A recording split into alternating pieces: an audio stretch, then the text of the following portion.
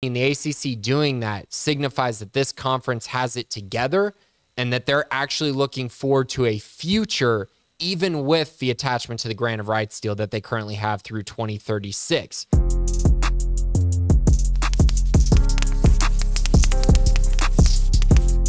Welcome into Crystal Ball College Football. I'm your host, Grayson Grundhoefer, and today we're going to talk about huge news in the ACC as they have decided to endorse a new revenue distribution model that rewards success. It's huge. It's something we talked about a little bit last week. They had their big meeting a week ago. We're going to dive into that, talk a little bit about the ramifications, what it means for the conference, and how this specific model may have saved the ACC, at least for the time being. So we mentioned last week, presidents, chancellors, they all met, had a huge meeting. A topic that was going to be discussed was this new revenue sharing model of some kind. We didn't know exactly how it was going to play out. Was it going to be unequal revenue sharing using the TV media contract? Was it going to be something where it became reward-based based on what you did on the field? Or on the court, but it ends up going in that direction. And it's massive news, I think, for the ACC that they were able to sit down, come together, have a conversation, and reach a massive agreement. So how this is going to work, it's going to all come down to the games you win. If you win the ACC, if you make it to the college football playoff, you get rewards based on that. Many of the reports that I've seen up to this point, as far as estimations go, it seems like you could probably get in the $10 million range if you have a really, really good season. So if you think about that a little bit deeper, think about the Clemson with Deshaun Watson or Trevor Lawrence, the type of money they would have brought in would be the high end of that, maybe even more than $10 million during that run. Now, obviously, that's huge. That gets you, I think this past year, ACC was around $39 million total for each team. So it gets you, you're getting awfully close to $50 million, which, again, that doesn't get you to the point where you're the SEC or the Big Ten, but it does get you to a point where you're much more competitive, and it gives you an opportunity to take what you do on the field and apply it to off-the-field things, such as money, such as recruiting, such as NIL, facilities. Everything like that is impacted by the type of money that you could win because of this. Now, the model doesn't go into effect until the 2024-2025 season, or essentially once the college football playoff expands in the near future. And so, again, this is one of those things where you look at it and you go, okay, they've done unequal revenue sharing. And I've been here talking about it and saying how that's never going to work, but this is a completely different form of that.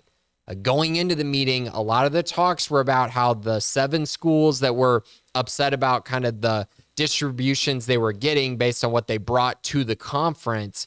There were a lot of conversations about them getting more money from the TV side of things, and that didn't happen. That's not impacted at all. Every school is getting $30 million. That is guaranteed, untouched. That's your baseline, right? Everything else is based on what you do on the field, and that makes a lot of sense. I think that's something that I'm not surprised that they agreed to, but it is a step to getting things closer for the schools like Florida State or Clemson, and I think it's the happy middle ground. And for me, when I look at this decision and I look at a conference that came together and they decided, hey, you know what? We're not going to be able to do this unequal revenue sharing. This is going to make too many people in the room upset, but let's find something in the middle. Let's find a happy middle ground for everyone. And in my opinion, the ACC doing that signifies that this conference has it together and that they're actually looking forward to a future, even with the attachment to the grant of rights deal that they currently have through 2036. Again, massive news in my eyes for the ACC. Now, that grant of rights deal that everyone's been talking about and harping on lasting till 2036, that's the reason for this conversation. That's the reason for this decision, right? Because as these schools did more research, tried to figure out, what the legal process would mean, what the buyouts would mean, there just was no rational conclusion for that. There was no way that they were going to be able to pay the kind of money that was necessary. There was no way they were going to go through the legal process either to get out of something that, based on everything I've read, seen, or heard from sources, is extremely hard to get out of.